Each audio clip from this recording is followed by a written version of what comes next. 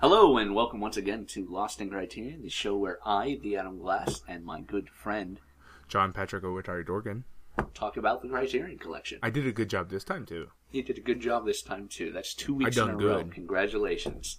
Let's not rest on our laurels. Let's move on.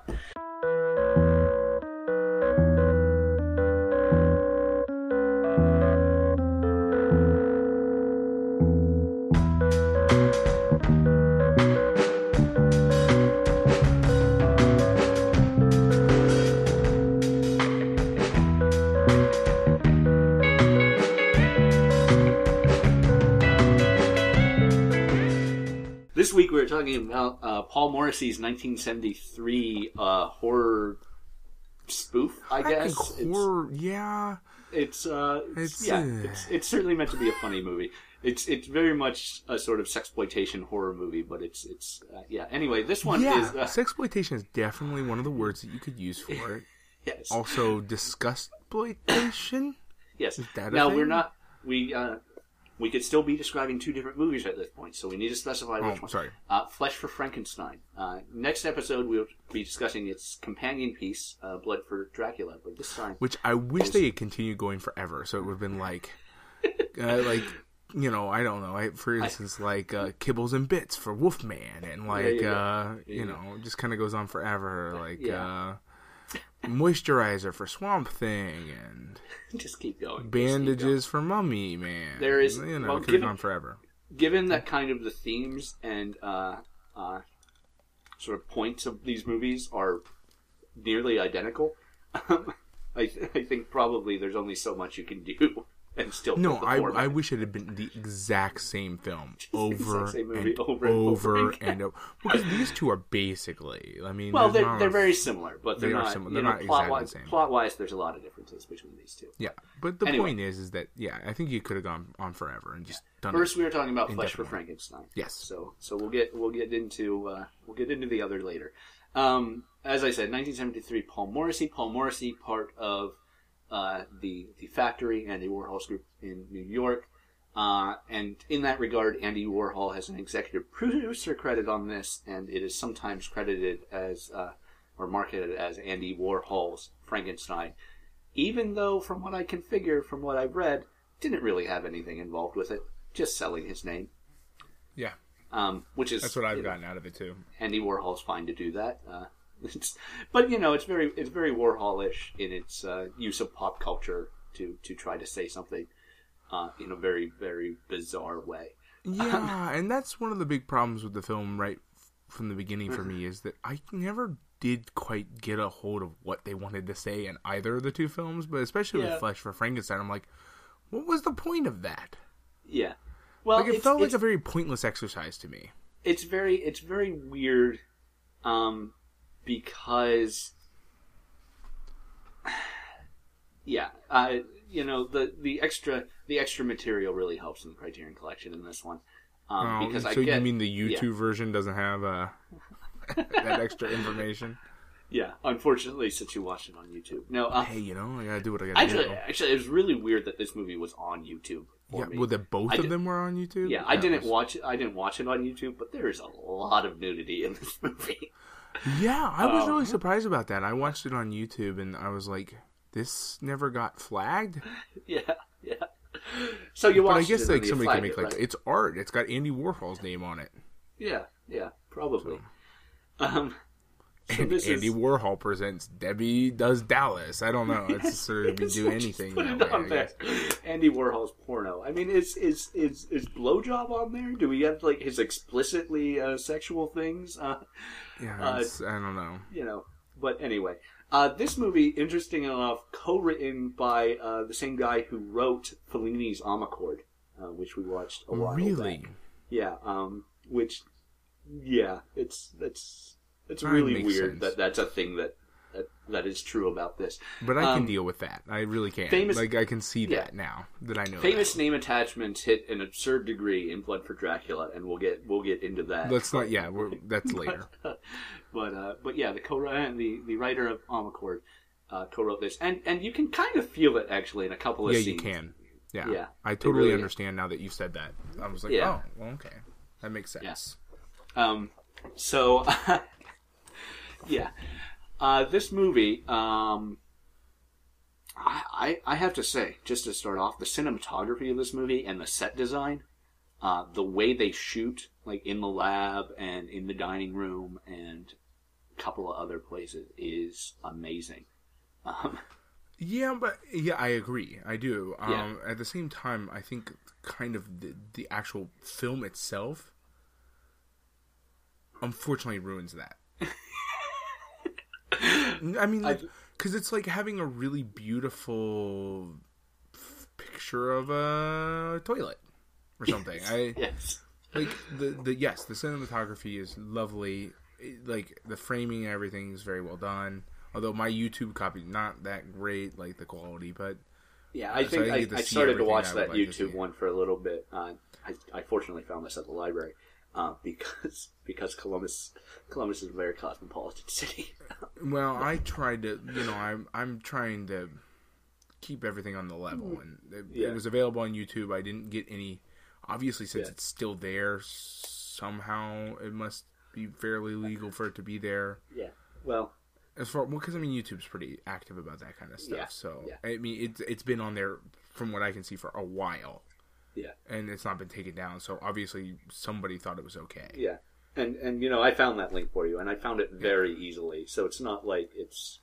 Yeah, you just type in the name of the film and then ta-da. Yeah. So, you know, if you're having trouble finding the film, stop listening now. Go type into YouTube, Flash for Frankenstein, and enjoy it. Yeah, it I don't know. It's like, I guess it's supposed to be satire or a spoof, but I kind of hated it. Not super hated it, just kind of hated it. I understand that response to this. And it's weird. Paul Morrissey, and it being 1973 and him working for Andy Warhol, this is especially weird. But Paul Morrissey really hated the sort of free love mentality of the world. And this movie and Blood for Dracula both are kind of meant to show negative ramifications of everything being about sex. Okay. And in that regard, we have the one character who isn't interested in sex has his life completely ruined because he's killed and turned into a zombie. The guy who wanted to become a monk or whatever. A monk. Whereas his friend, that actor who I hate in both of these movies. Yes. My lord, he is... man. And it's that it's the writing, but also his acting. God. Yeah, Joe something or other. Joe anyway. American is what he really... It really comes off as like... I hated that man, and you just want him to be gone. Yeah. D'Alessandro, yeah, Joe D'Alessandro, and he's I don't know. There's worst actor to ever live. There are stories within the factory with different biographies that I've come across that just call him a complete idiot, and watching him here, that might be true. But... Yeah, and it's really weird because you got I really actually enjoyed watching Udo Kier, I guess is how, I don't know how to pronounce his name. The actor who plays Frankenstein here and plays Dracula in the next movie. I really liked him. Yeah, he's absurd in this film, but he's absurd and he's campy and he's fun in what he does, and he's got that thick accent, which almost sounds fake. I actually watched Blood for Dracula first, and I thought it was like a put on, and then I watched Flesh for Frankenstein. That's just how he talks. It's like, no, that's just how he talks. Yeah, I love it. It's perfect. Yeah. Okay. And his intonation's so weird, and it's like it makes him sound like a crazy monster movie guy, and it's great. I love him. But then you compare him to Joe D'Alessandro or whatever, and his New Yorkie. I may or may not be able to count. Yes, the way he talks makes him sound like it's just a moron. Everything's incredibly melodramatic with the way he talks because he doesn't really have an ability to intonate his voice. Yeah, and then And in Flesh for Frankenstein, he's so... It's worse than Blood for Dracula. It's almost as though we should just be discussing both movies at the same time, but that weird sort of rapiness about him. Yeah. No, in this movie, in Blood for Dracula, it's real bad. But in this movie, it's there too. Movie, like it's and in this movie, he's just kind of he's kind of a libertine in his views of things. And, everybody really is, and that's one thing that sells this as an anti-free love movie is that everybody's a result. Everything that happened is a result of an obsession with sex, and not to the extent of Sallow, obviously. No, nothing will ever reach that. But Frankenstein and his wife are brother and sister, and that's weird. And it took me a little while to understand that because it got confusing. Yeah, there's the one scene. Which, by the way, I want to bring something up. Just a little pet peeve. Does she not have eyebrows? No, I don't think she does. Because it makes her look like some sort of Cro-Magnon man at times. Yeah, it really freaked me out a couple times when I was watching it. Frankenstein has a lot of eyebrows.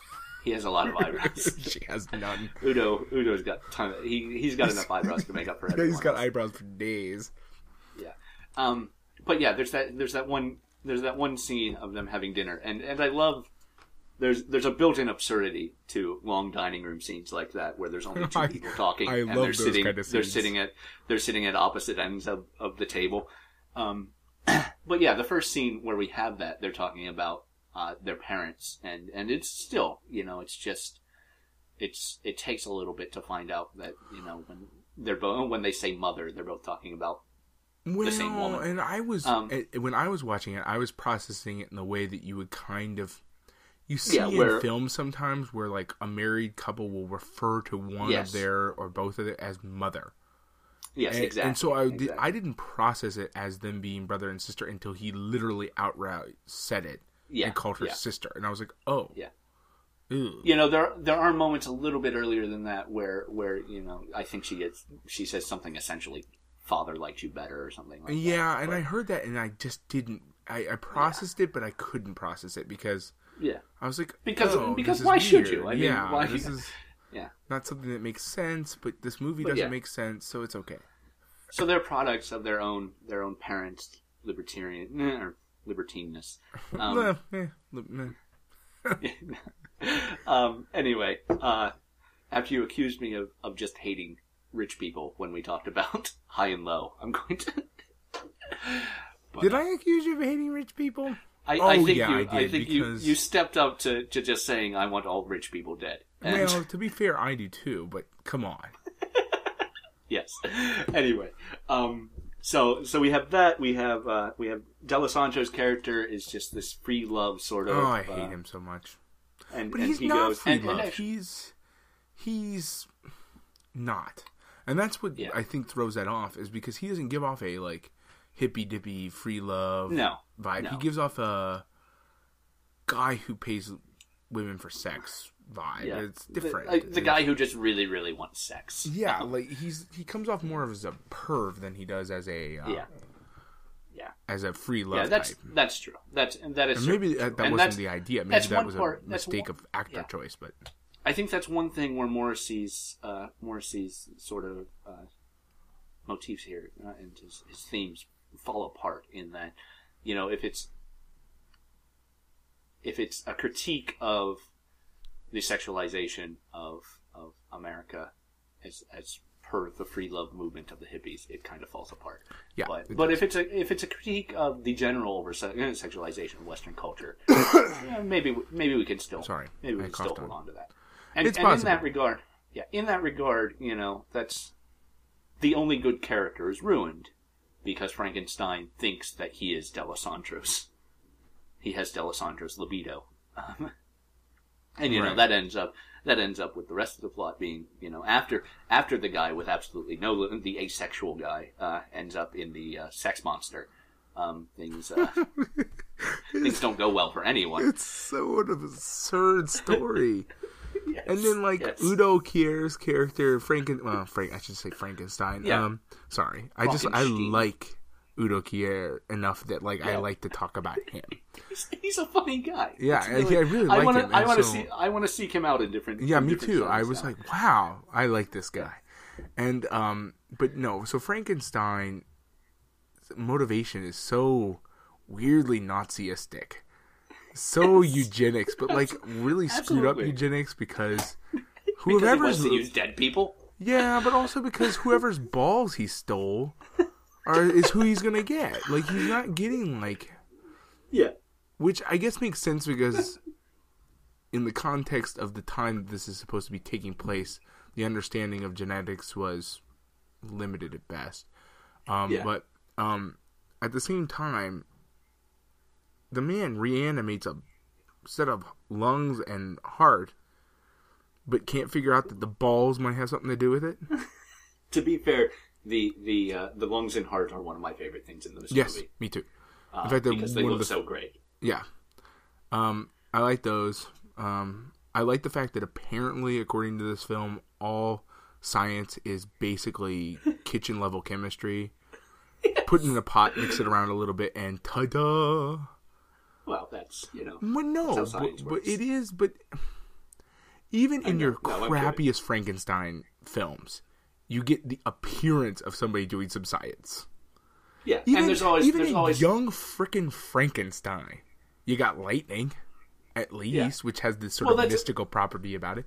Here, all we've got is like throw the switches and mix that shit up, and ta-da! Yeah. He might as well been a magician. He could have pulled a Frankenstein monster out of his hat instead. It would have been the same thing. Well, that's one thing that traditional Frankenstein movies rely on. We don't have that lightning mysticism here, and that's another thing. Even back to the original Frankenstein story, lightning is this mysterious force we don't really understand. So it has magical properties. Right. It is what causes all of this to work, and we don't have that here. Right. We have no reason why this works in this way. Yeah. He's like, I've done it. I've solved the problem. It's like, but there was never a situation where you didn't have the answer. You mix it up in a jar and it was finished. Exactly. And he's just, it's weird because he's within his realm. He seems to know that his wife's having an affair and doesn't care. Yes. Because she's also his sister. But he has really, really, the sexualized innards. It's weird. Yeah, and then he transfers that over to his assistant in a really weird way. Yes. And so, yeah, it's weird. That's the part where the movie kind of is, because it's at that point it's like that whole like free love. That's the point. It's like, what? But that's the point where it's so over the top. Yeah. That it's weird and it's wonderful. But when he's like having sex with the female corpse, but he's not actually having sex with her. He's humping the hole he's cut in her stomach. Yeah. And he turns to his assistant when he's done and says, and forgive me for the curses, to no death, Otto, you have to fuck the gallbladder. Fuck life in the gallbladder, rather. Yeah. That is not what a gallbladder is for. And also, there's no way that's not getting, turning into the most disgustingly festering wound ever. Even if you have the ability to reanimate life, I don't think you have the ability to stop that from becoming an infection. Yeah. That line, apparently, is supposed to be, and I wouldn't have known this without being told, because I am not this intimately familiar with Marlon Brando's work, but I guess it's supposed to be a parody of the Last Tango in Paris line, where Brando says, to be able to feel free of that feeling of being alone until you look death right in the face, till you go right up into the ass of death, right up his ass, till you find a womb of fear. Which is itself such an over-the-top, ridiculous line for Marlon Brando. I don't know how I feel about that in general either. But and this certainly this condenses that into even and more fuck life in the gallbladder. Yeah, yeah. I don't know this. Oh man, this film. I'm at a loss for words. Yeah. Because, I'm going to give you a little bit of an anecdote. So I'm watching this film while my wife and son are taking a nap, okay? At 3 o'clock in the afternoon or something like that. it's when they're not around, it's a good time to watch. Yes, this movie, definitely. Which, by the way, I really wish the Criterion Collection featured a few films that I could watch while they were awake. Just a couple. Hey, Time Bandits is coming up. Yeah, right. Actually, he might enjoy that. But, like, so I'm watching it, right? And my wife comes down. I'm using my wife because I don't want to use her name on the podcast. Okay. Comes down at the last frickin' 15 minutes of this film. And she's like, oh, no. What? She just, like, loses it. She's like, this is the most disgusting thing I've ever seen in my entire life. And I'm like, yep. It's gross, but it's also hilariously bad, is what I told her. Yes. Because, like, yes. I just want to talk about the ending, because that's really, for me, all I need to talk about for this film. Yeah. Okay, so we have possibly, I don't know what organ it is, because it's very unidentified. It's on a stick. We have just innards everywhere. Yeah. Well, I think it's supposed to be his heart. I think his heart is supposed to be impaled on the stick. But it went through his stomach. But it went through his stomach. And also, it looks nothing like a heart. I know. The fake heart they have under the counter looks more like a heart. Yeah, and that's just a ball of rubber. Yeah. But yeah, yes. So, yeah, she comes down there in that, and I was like, she's like, wait, she gave me this look, and I'm like, there's nothing. I'm sorry. It's not my fault. I didn't make the film. I'm not the lunatic who decided to put this to film. Pat, I'm very sorry if my idea to watch all of the Criterion Collection leads to your divorce. Yeah, I don't think it'll get that far, but it was like, I was like so embarrassed to be watching it. I was like, I don't know. I don't know why this is on film. Because, like, it didn't even make sense. It was so unnecessary. She came down right when his hand was cut off. There's unnecessary points in this movie that are unnecessary because this was originally released in 3D. Oh, okay. So like the pole coming through his stomach and with his heart right on. See, I feel like this is why Americans are going to regret later that we put so many movies in 3D right now. Yes. Because every time you do it, you just do stupid shit that you don't need to do. Yeah. And then, like, later when you're watching it not in 3D, later. You're like, huh? But even then, this was stupid. Even in 3D, it would have been stupid. Like, it's weird because, like, I really enjoyed watching Udo Kier. I can't say his name. Udo Kier. Yeah, Udo. That was very enjoyable. But that was it for me. That was the only enjoyable part of the film. And then the ending with the kids and the scalpels, I was like, where's this headed? He could just kick her in the face. That is true, but he doesn't. I think the point of the ending is the sort of the degradation of the future generation. Yeah, but we get okay. Well, but at the same time, like, I don't know. It just kind of feels like the writer didn't know what point he wanted to make, and so he just sort of like threw a bunch of stuff at the wall and tried to see what stuck. Because, like, that doesn't feel like it's part of the same over-sexualization theme. That feels more of like a, the apple doesn't fall far from the tree sort of theme. And I don't know. I'm just saying. And those kids, whatever. I want to point out real quick that I just looked up Udo Kier. Yeah. And he's actually in Armageddon. He's the psychoanalyst. I don't remember his character at all from the one time I've seen Armageddon. But I guess he's a NASA like psychoanalyst who has to do a set with the guys before they go up. I have a new theory, Adam. The entire Criterion Collection is based off of like a 7 degrees of Kevin Bacon sort of thing, but with Udo Kier. Perhaps, I'm okay with perhaps. I hope so. But yeah. Anyway. Yeah. He's a delightful guy. Yeah, and about the only redeeming element of this film, as far as I'm concerned.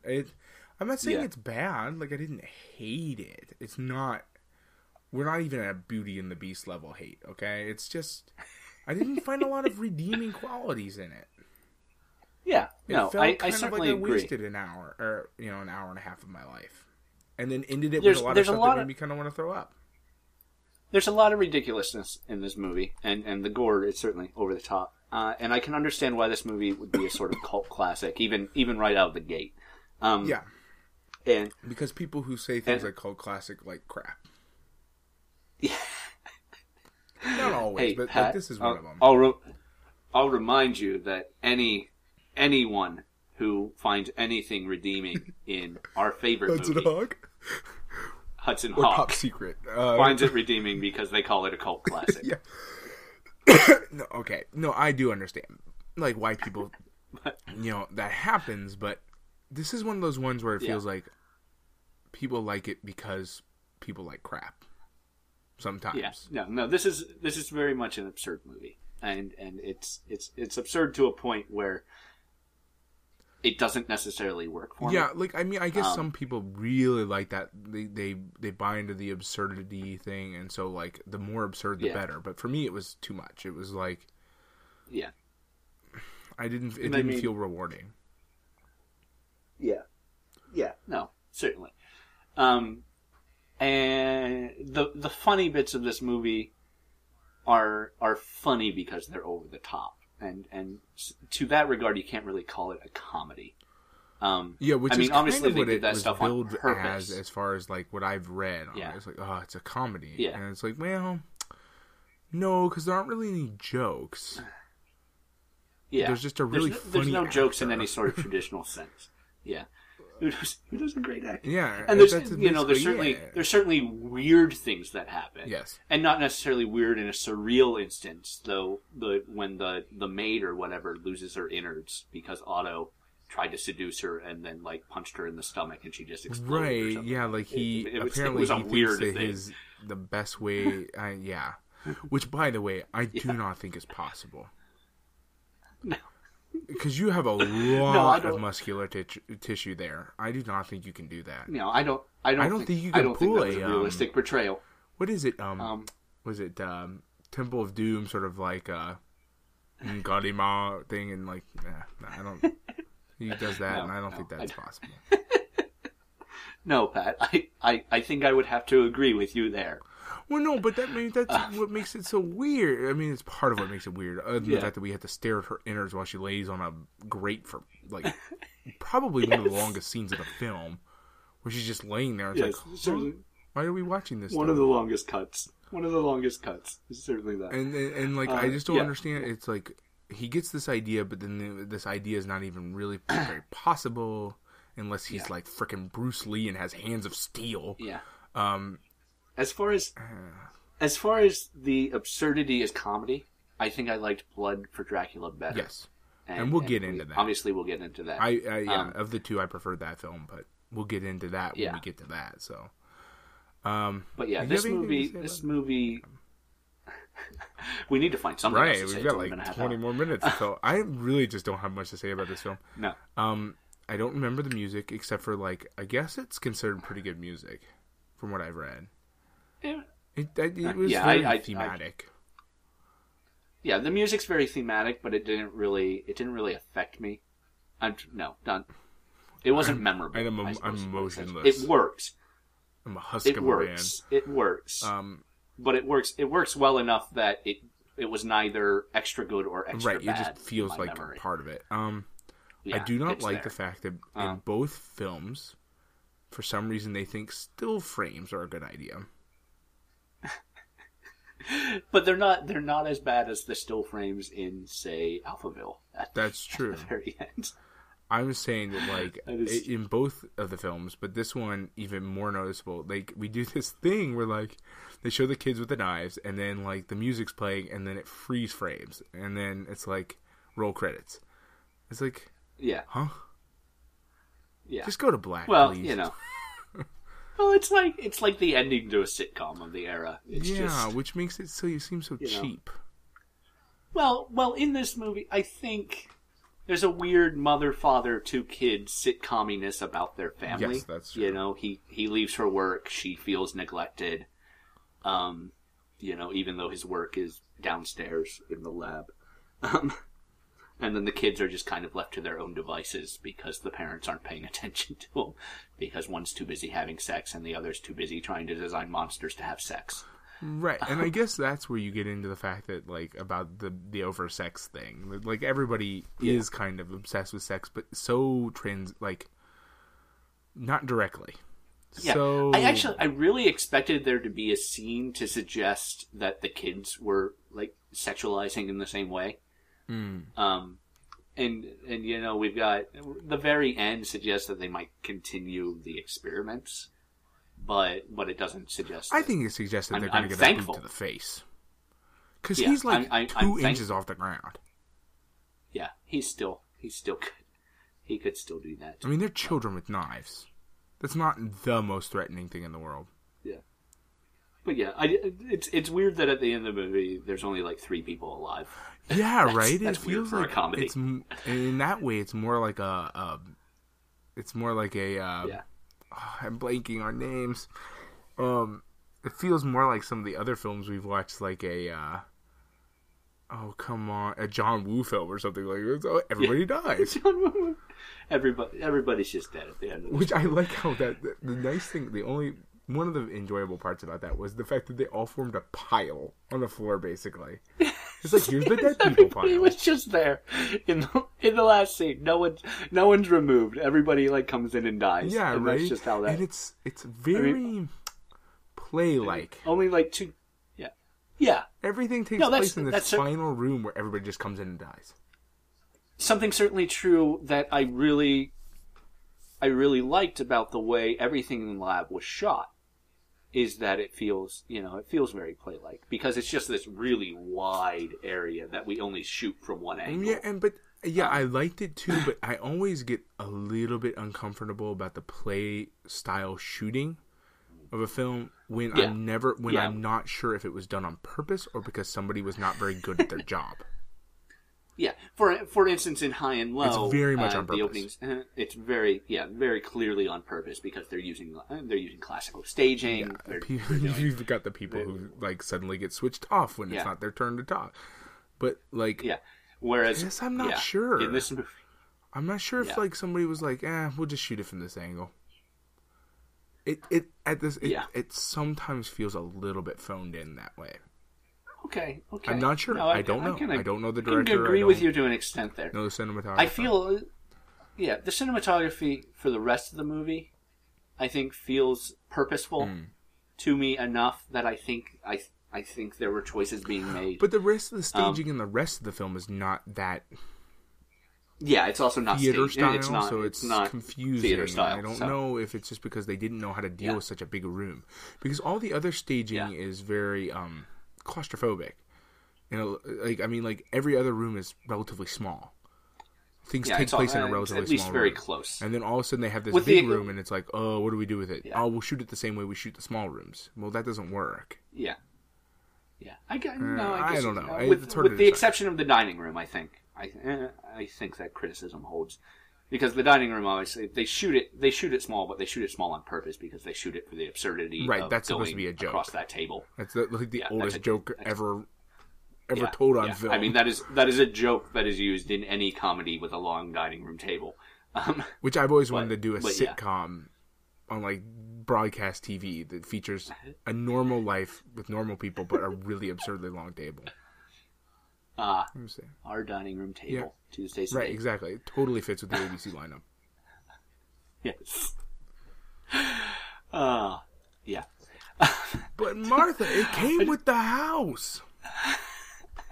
We have to use it. This place is a rental. I can't just throw away the furniture. There you go. It's true. It writes itself.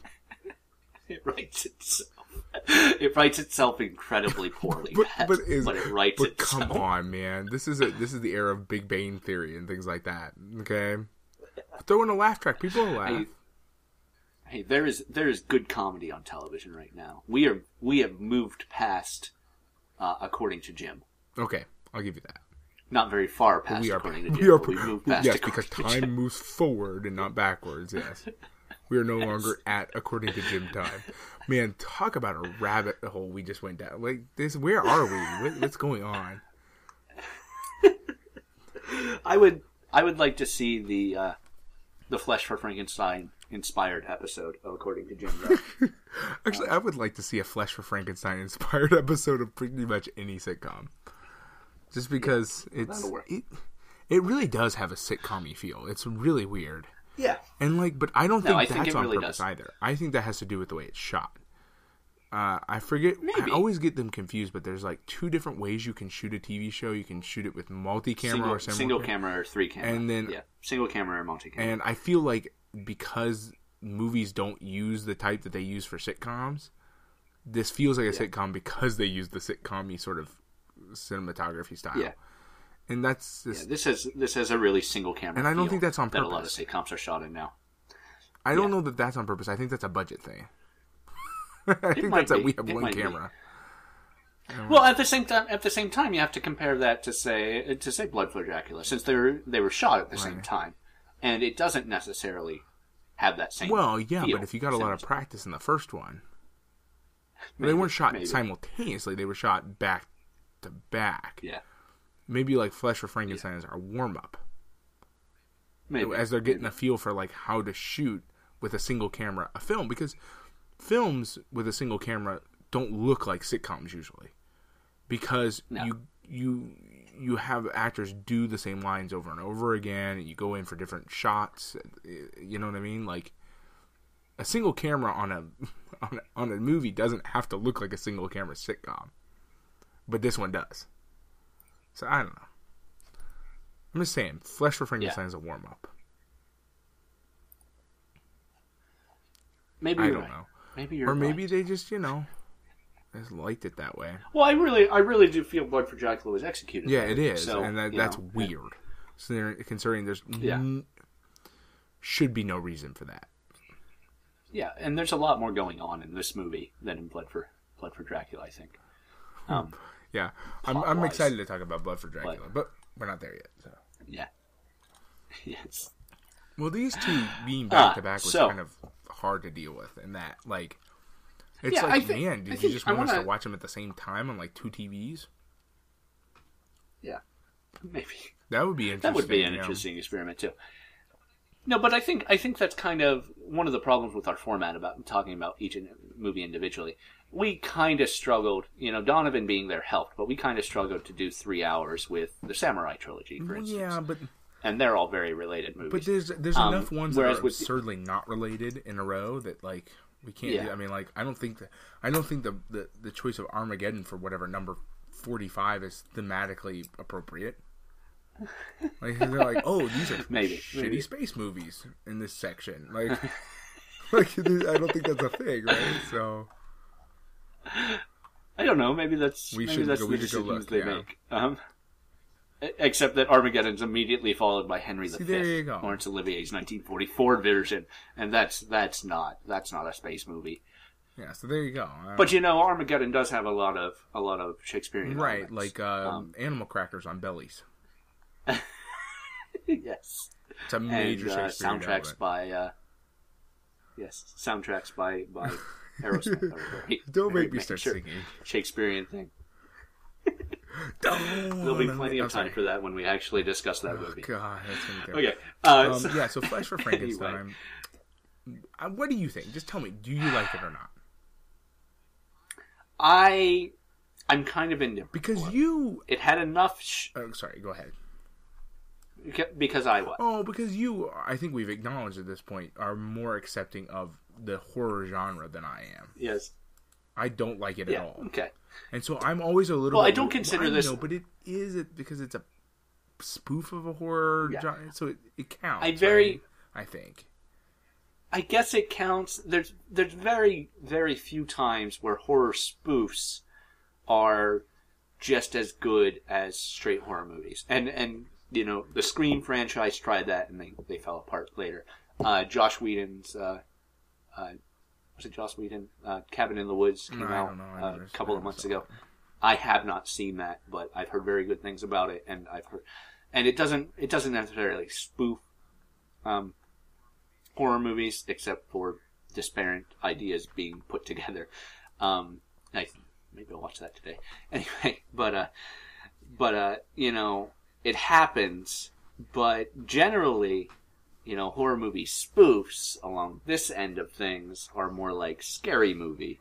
And I don't really consider Scary Movie to be at all a scary movie in any sense of the word. But the reason I point out that is just because for me, like reviewing or talking about a spoof of a horror film is kind of like, I don't know, like cats talking about how ducks work or something. You don't have the basis right, like, for the spoof, watch horror so you films. don't necessarily. I know generally the tropes that are involved in horror films because I have seen a few.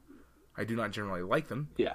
And so I also have trouble dealing with like just unnecessary gore or things that because like I'm the kind of person who still turns away from that, doesn't watch that. Because like when I saw guts flying around in this film, I was like, ugh. I started like, folding the towels. Because I don't want to deal with it. Like it's not a thing I enjoy, and like so I defer to your judgment a little bit on that, just because. I don't have any basis. Like, what did you think? You said you're indifferent. I kind of hate it. So, I don't think. I don't hate this movie. Where it tries to spoof in the violence and the gore, it does weird things. Yeah. But it's not. It just kind of exists, and when I first saw these movies and I first started looking at what they were, I really thought that they were just sexploitation. 70s. But the thing is, I would much rather watch a sexploitation like Black film than this, like Blackula or something like that. They're just kind of it's a weird era, and the fact that they're trying to kind of spoof that, okay. But if you're spoofing something that on its surface is already ridiculous, low budget, dumb, ridiculous, right, like nothing. Like for example, let's talk about, because this is very much has sexploitation elements to it, for sure. Yeah, in a weird way. Yeah. But like let's say we're talking about Russ Meyer films, okay? They are already ridiculous. When you spoof a thing that is ridiculous, you just waste time. Like, but we see that all the time with those like scary movie franchises, because they made all those other ones like Date Movie and all that stuff, right? Those are parodies of spoofs of things that already are ridiculous on their own. So you haven't added anything to the conversation.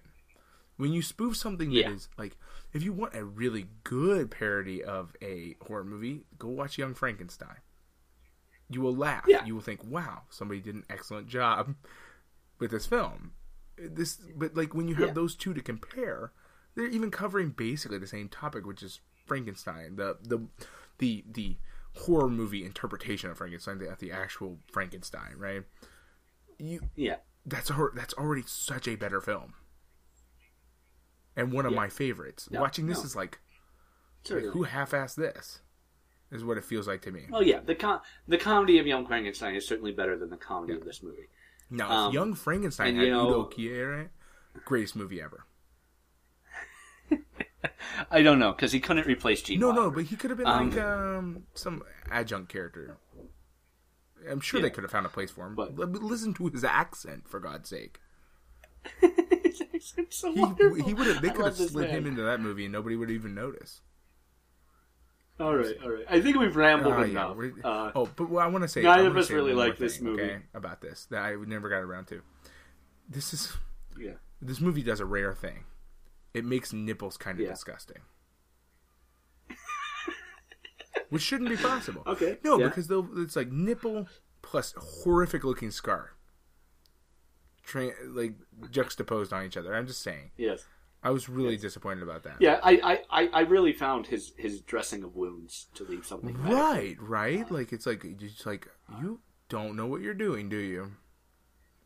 Yeah, and the extended scene where he's cutting open and it's just like hemorrhaging blood as he cuts the stitches. It was. It was weird. It was bad. and I found it really not kind fun, of put me off nipples for at least a couple hours. Yeah. It was off-putting bad, not fun exactly. Bad. And and I think that's mostly what I would say about this here. film. It's not fun bad. It's kind of off-putting bad. So there you go. Yeah, and that's unfortunate. One thing I will say, Udo's accent really reminded me of The Room. Okay, I've never seen it. and that's a movie that's very bad. I've never seen it, so. But it's legitimately terrible, and not on purpose. This movie kind of shoots for a purposely bad, and usually when something shoots for purposely bad, I'm off put anyway. But The Room is just bad. If it's done well, it can be good. But yeah, this I don't think's done that well.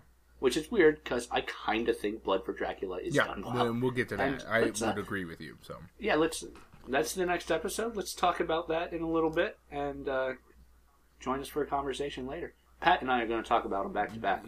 Hey! This is don't. That's too inside baseball. They don't know what's going on. I'm sorry. We do these. I pulled the curtain away.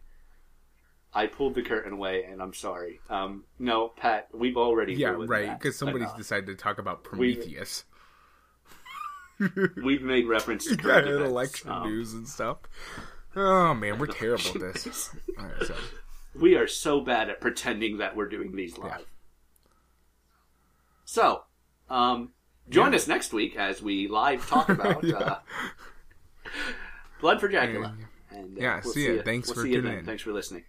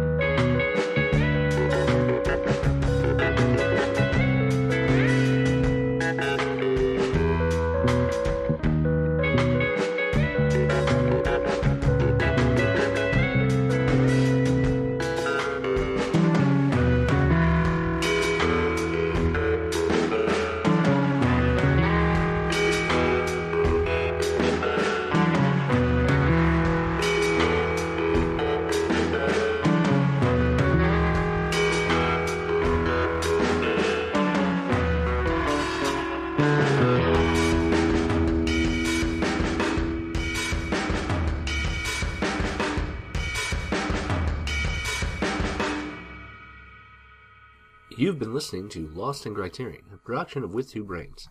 The show is hosted by Adam Glass and John Patrick Owatari Dorgan. Jonathan Hape did the music, and Adam Glass also edited it all together. Feel free to contact us by email via lostincriterion@withtwobrains.com or join us on the web at www.lostincriterion.com.